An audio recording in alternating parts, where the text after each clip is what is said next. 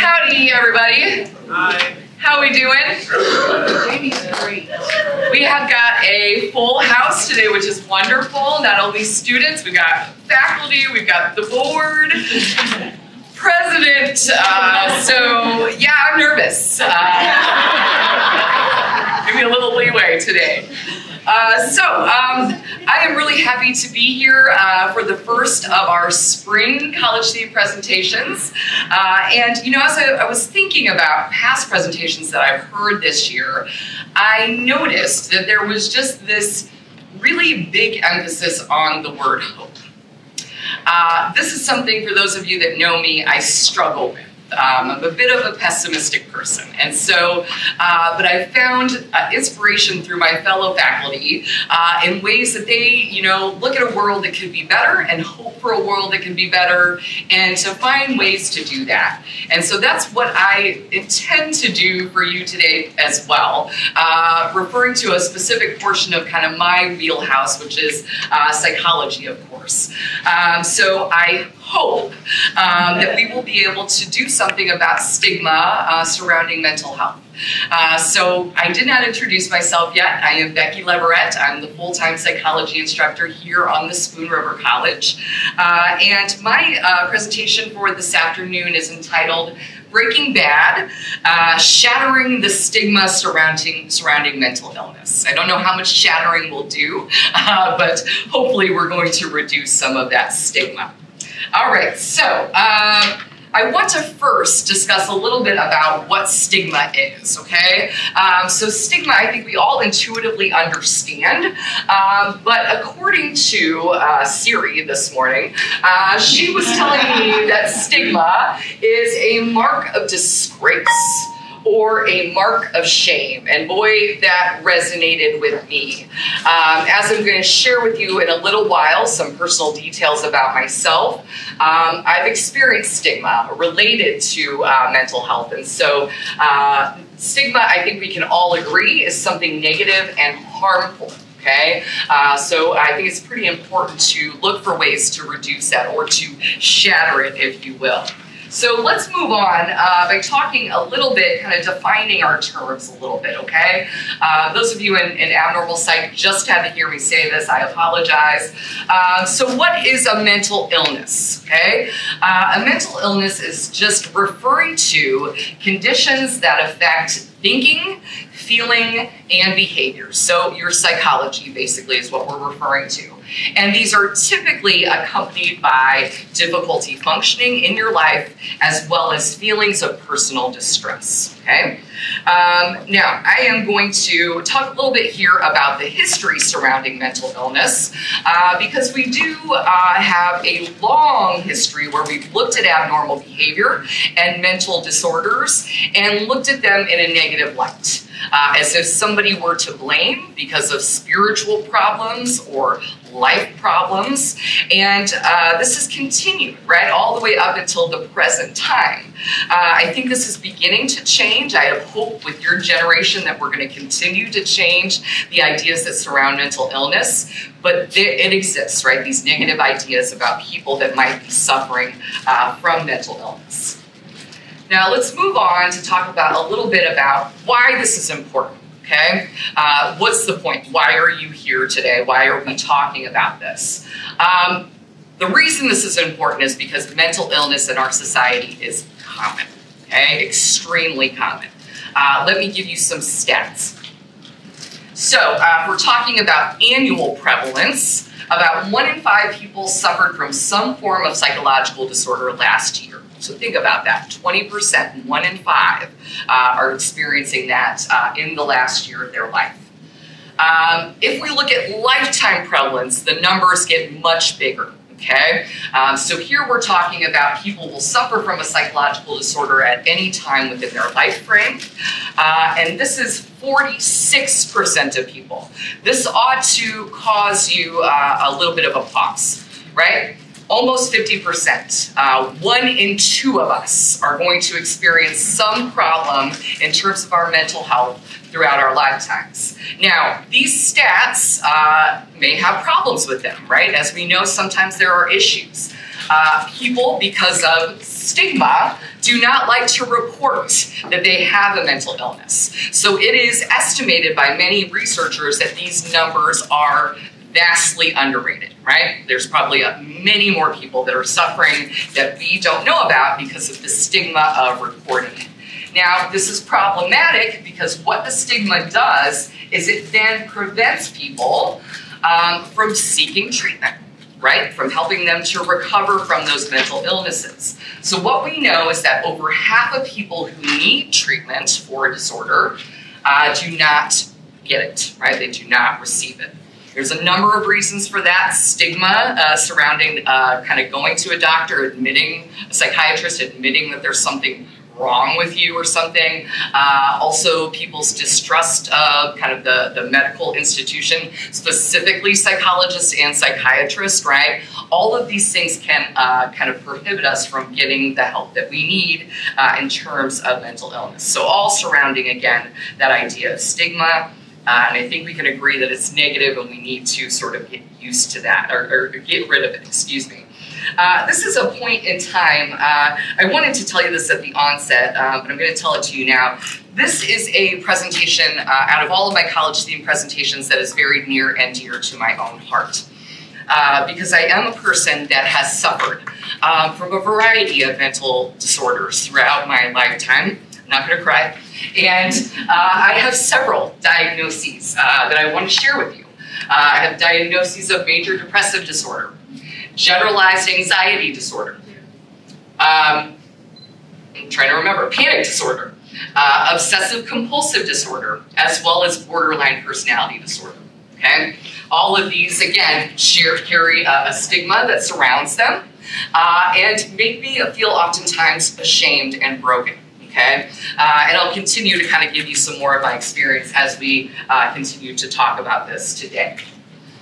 So let's talk about some of the common, I guess I want to do these one at a time. Sorry, wrong one. And I need to get a drink. So what are some of the common stigmas associated with mental illness? And those of you out here in the younger generations know about these. You really do, right? You've confronted some of them and you're doing a good job at trying to eradicate them.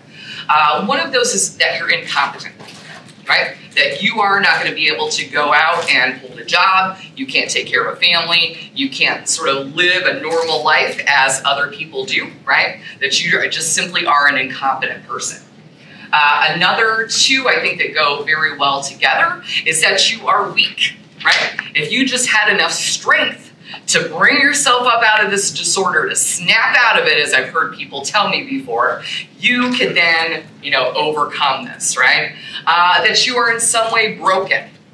That because of, things that have happened to you in your life, maybe in your early childhood, maybe because of your genetics, that you came out into the world a broken person.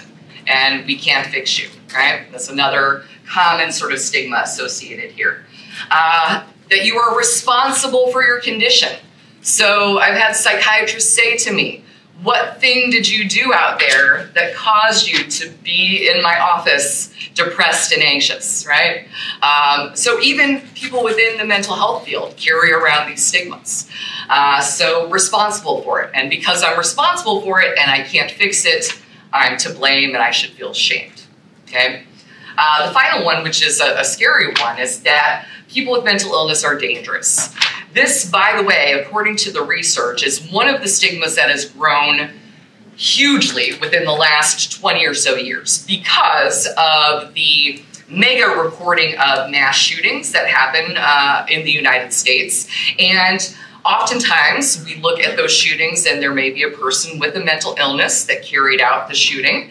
And the problem with this is that these things are over-reported, right? We have a lot of these things out on the news. We believe that it's much more common than it is, and so we assume every person with a mental illness is dangerous. This is not the truth. Something like 1 to 2% of all people with mental illness actually are a danger to other people. Okay? The dangerous thing for us is that we might be a danger to ourselves. right? So the danger often comes in at that point. Maybe we, cut. Maybe we think about suicide or actually have tried to commit suicide, those types of things. So very common stigmas. I think we all can agree. And you guys could probably think of more, right? List a lot more than what there is. Now, in my research, I uncovered 2 types of stigma. I'm sorry, Michael Maher, I could have included 3 industrial sort of, bigger cultural types of stigma, but I'm trying to keep it simple for the time frame. And so we have public stigma versus self-stigma. Both of these are harmful for people, okay? I'm going to argue in a second that self-stigma might be more harmful, but public stigma is just, again, the idea that people with these mental illnesses are dangerous, they're incompetent, they're broken, they're responsible for their disorders, and what happens here is if other people believe that about that population of people, they are then led to discriminate against them. So they may not get a job, right? They may not be given an apartment. If somebody learns of your label, right, you may be treated worse off than a person that is considered normal, right? We'll put normal in quotation marks. Harmful, right? Self-stigma is something that I have dealt a lot with in my life, is the belief where you internalize everything that the public believes about mental illness. So you say to yourself, I'm dangerous, I'm incompetent, I'm broken, and I did something to deserve this, right? And that leads to terrible feelings of shame and doubt and helplessness. Let me just share with you some of the things that are associated with shame. The research shows us, hopelessness, low self-esteem, isolation from others. So we need connections, but that shame keeps you from going to people, right? Because you're afraid of how they're going to judge you. It makes your symptoms worse, right? Isolating yourself, locking yourself up in your house makes you feeling depressed even worse than it was before, right? And so shame is a big part of that, right? That self-stigma. And that's what I've worked really hard on in the last 20 or so years to reduce. And I'm doing that today by sharing this with you as well. So let's talk about ways to, because that's the point of this, right? Ways that we can shatter stigma. If we're going back to our college theme and our hammer, right? Shattering these things that are negative in our world. These are just a couple of important things that the National Institute of Mental Health suggests. So we should all, as a society, talk openly about mental health and mental health issues. We should educate ourselves and others. So knowing about the stigma itself, taking classes related to mental illness, educating yourself, trying to help others with that education, important. I think the middle one is really important. Show compassion. So don't tell that person that's depressed, snap out of it, what's wrong with you. Say, I'm sorry. How can I help you? Can I give you a hug? Right? Those types of things. Normalize mental health treatment. So it's not weak to go out and to seek the help of a professional. If you were to have cancer, where would you go? You would go to the doctor to receive treatment for your cancer. If there is a treatment out there that could help you with your disorders, why wouldn't we do the same thing, right? Why wouldn't we go to a psychiatrist or a psychologist to help us with that issue that we, might be facing? The last one here, well, there's another one coming up. The last one on this slide is to remember that change takes time. And this is what makes me so optimistic. And again, I'm not optimistic very often, but you guys, your generation, you're working online, you're working together to talk about mental illness, to talk about the things that you suffer from, to share your personal experiences, and to begin to reduce the stigmas that are out there. And we're seeing that is happening, right? At least in terms of depression and anxiety, which are very prevalent out there in the world. So keep doing that. And understand that it's not going to happen overnight, right? It's going to take some time, right? It's going to take some generations for us to reduce that stigma. It took us thousands of years to get here, right? In terms of negative ideas about this, it's going to take us some time to get out of it. Okay, so here's where it gets a little bit more personal. So the research revealed to me, and this was actually a surprise, is that the single most important way that you can engage in to reduce stigma associated with mental health is to share your own personal experiences, to share those with others. And boy, does that take courage, right? And so I wanted to talk to you a little bit about me. I'm glad Andrew's here because he would make fun of my stupid high school picture. This is 18-year-old Becky, who was fairly happy and ready to start her life. Just a short 2 years later, this same Becky ran into some circumstances and intermixed with some childhood trauma, made a suicide attempt, and was then hospitalized and sent to a psych ward to be evaluated with many of these major diagnoses that we've already talked about. And I had, after that experience, one of the worst conversations with a psychiatrist in my life. And again, mental health people carry these same stigmas, which is so scary. I came out of the hospital and I went to see my psychiatrist for a follow-up, and he said to me, "You are a relatively attractive woman and you seem fairly motivated. What's your problem? Why can't you just go out and do what you're supposed to do as a young adult?" I walked out of that office thinking, boy, Becky, there's something really wrong with you. And so you should never tell people about these things that are wrong with you, right? The shame, the guilt I have carried around for decades. And so that is something that shouldn't happen to people, right? And so we should share our personal experiences so that we can show other people, right, that are suffering, because there's lots of us out there, that this is common, right? That this is something that can happen to you and there is hope. And I do want to say, right, that if I were to turn to this girl and, you know, tell her about what her life is going to look like in, 25, 30 years, I would say to her that there is hope. Even though you carry around stigma and shame, you are going to go through periods that are difficult, but you're also going to go through periods where you persist and you are strong and you overcome, and you will get better. You will get better. You may not completely be cured, but you will get better. And so there is hope, right? Even though the negative stigma is out there and sticks with us for a very long time. I'm very sorry about that. I didn't know I was going to cry. I apologize. So this brings us back to where we started. Yeah, so we need to laugh because I need to laugh. So for those of you Breaking Bad fans, as I am, that's kind of where I pulled my college theme, at least the title, the header there from. We are hoping to shatter that stigma surrounding mental illness, and I hope, right, that through these things and through us sharing our stories that we can change the world in this way. And again, it might not happen overnight, but it will be something that if we continue to work on, might get better, right? So, and Walter White approves of this. So if you needed, somebody to sign off on it, there you go. Okay, I think that now I have gotten to the portion of my presentation where I'm going to entertain some questions. I've also got some quotations that are great about stigma and mental health as well. If you'd like to take a perusal of those. Do we have any questions? I have a question, but I just want you to know that you gave me a little bit of hope today.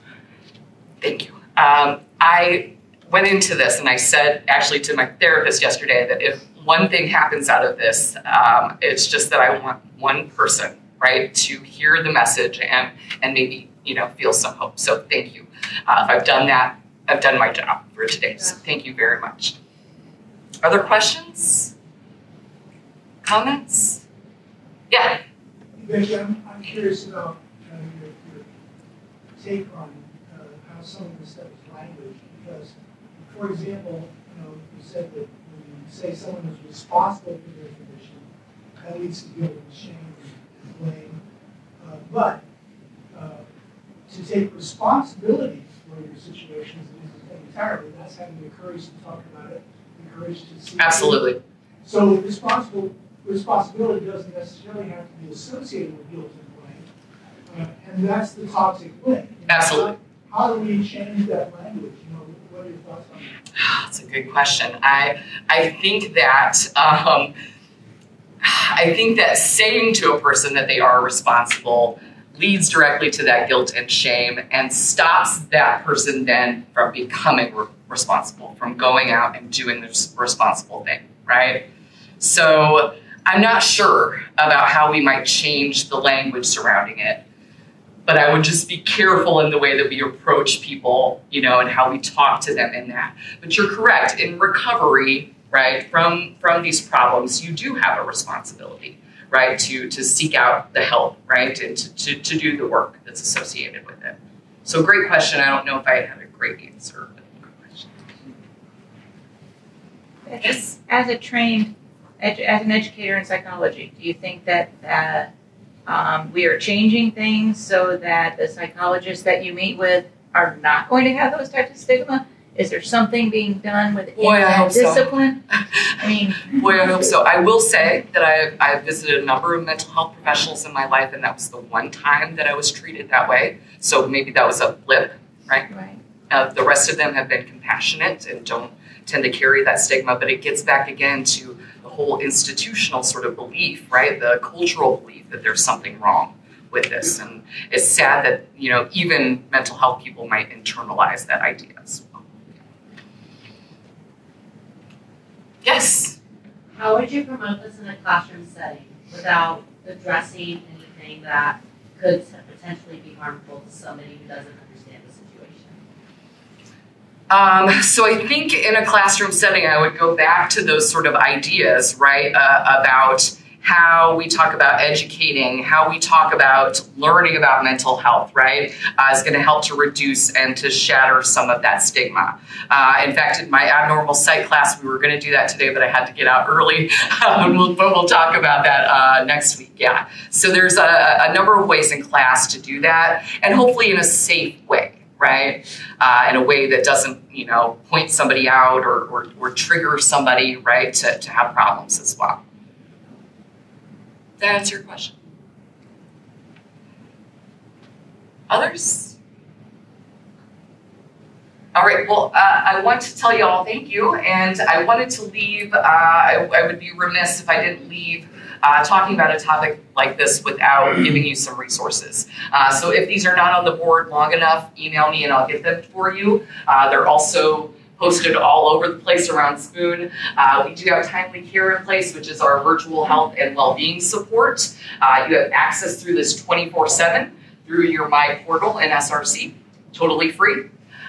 We do have in our community Spoon River Counseling and Wellness. This is a phone number for them. You may have trouble here if you don't have a good insurance company, I will say that. And then finally, if you are thinking about suicide, something that is, or a friend is thinking about suicide, this is the National Suicide Prevention Helpline. I will say that both of these are shared in the bathroom stalls, and this one is actually on our website. So all of that's there for you, but if you can't find it, email me and I'm happy to help.